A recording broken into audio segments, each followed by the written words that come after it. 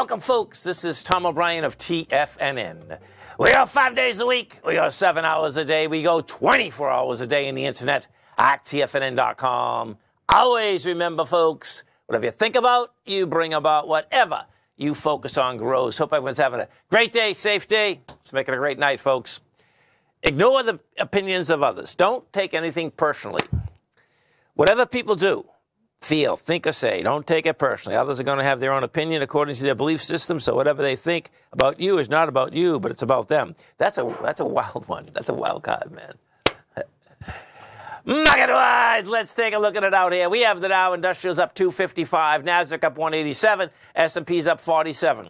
Gold contract down $5.80, trading at 19.84 an ounce. Silver up 8 cents, $23.50 an ounce. Light sweet crude off 26 cents, trading at $72.93 a barrel. Notes and bonds. A 10-year note down 4 ticks, trading 114.16. The 30-year off 5 at 129.25. And King Dollar. King Dollar trading up 244 ticks at 102.674. The euro's at 108. The yen is at 132, and the British pound is at 123 to 1 U.S. dollar. Our phone number is 877-927-6648. Give us a call, folks. Want to know what's going on in your world. In the world of the S&Ps, let's take a look at them. This is really cool where we're at here, man. Wow, where do you see this? So, what we have, I'm going to bring the E-minis up again. We just did that update. So, at this point, yeah, you're at 8 minutes into this 10-minute bar. So, check out what we have here. Okay.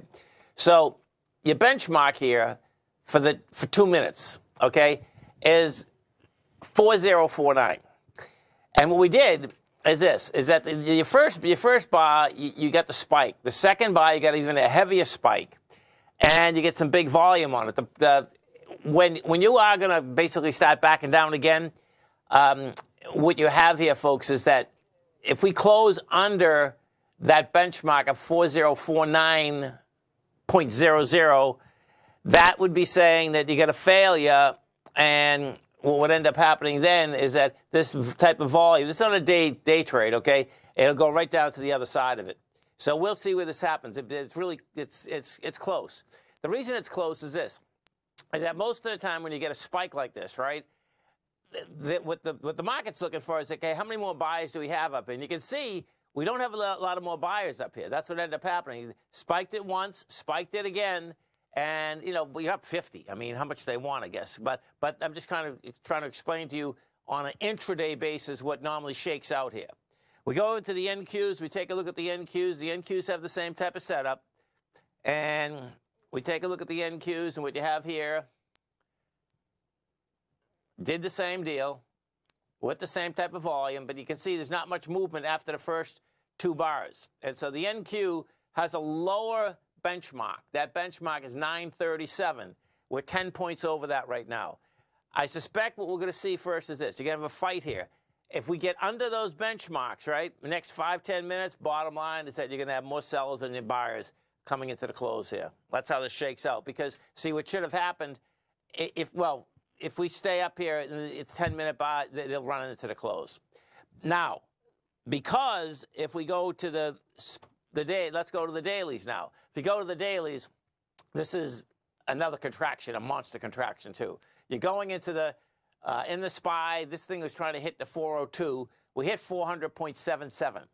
And you can see the contraction. The contraction is pretty dramatic, man. I mean, you know, yesterday we did 62 million. We're at 50 right now. You're going into 111 million, you know, so that's a big number. We go into the NDX 100. We take a look at the Qs. Qs are set up the same type of way, man. You know, the Qs want to get that 313 again, 313.68. We made it to 312.54. The contraction's there. And once again, though, I suspect the Qs are going to get it. You know, it looks to me the Qs want it. They're going to get it. So the real question is did they get it today, which they could very easily because we hit 312.54, you know, already. So we'll see how that baby shakes out.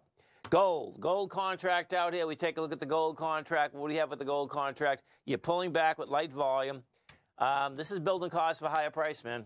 You know, you only get 138,000 contracts on the pullback. Let me show you this. you got high volume today, you know, but you're rolling. Well, you haven't got below lows either. You haven't got below lows. You have high volume.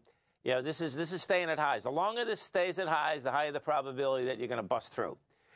And we go into the dollar. We take a look at the dollar. What we have with the dollar is this. The dollar has rejected lower price again, just barely, but rejected lower price. And that's not a lot of price movement out here. You know, the dollar hit a high today of 102.786. You know, you're 100 points off it. You know, not much action. My take is this dollar is going to try to get up to the 106 to 107 area once again. And then we go into the bond market. We take a look at the bond market out here. The note and bond market. We take a look at the note market first. You're going to see notes and bonds want higher price, folks. Higher price, lower yield coming at us. If we take a look at this, what you're going to see, we're backing down. There's no sellers in the market.